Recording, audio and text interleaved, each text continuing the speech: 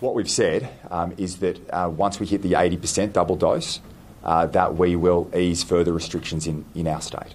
Obviously, we'll be sitting down with the health teams tomorrow.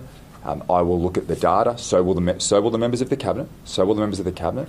And as we've said, it will be the Monday following where we hit that 80%. That's the commitment we've made. That's the commitment we will sustain. So we need to look at that.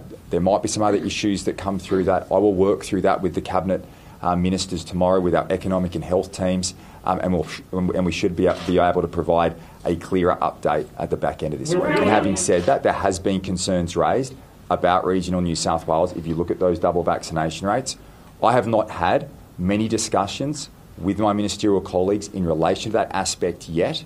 We are having that meeting tomorrow. That will be an issue that will be discussed. The Deputy Premier, as the National Party's leader in New South Wales, will obviously have a view, and that will be considered.